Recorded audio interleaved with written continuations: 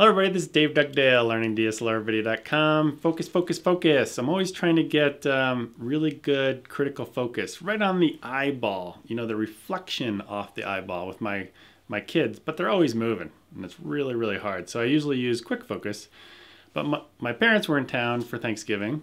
With my dad, he was just kind of sitting there, and so we were kind of toying with the camera around a little bit in terms of getting focus.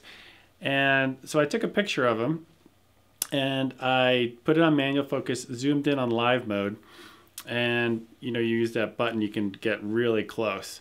And I got really close into his eye, got the perfect focus, and I was at f3.2 and he wasn't moving at all, which is great. And I took the picture off the tripod, and so the camera itself wasn't moving either. So I felt I got, you know, a good representation of, you know, perfectly focused on his eyeball, or one of his eyes.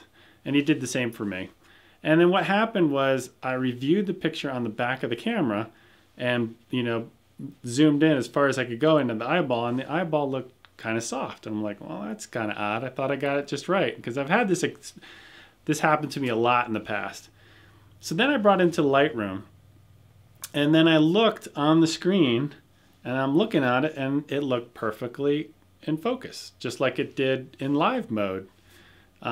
So it got me thinking of a couple of things that might be explaining that. And I don't know if you guys run into this as well, but one of them might be that the JPEG form, it takes a form of a JPEG on the back of your camera when you're displaying it in playback mode.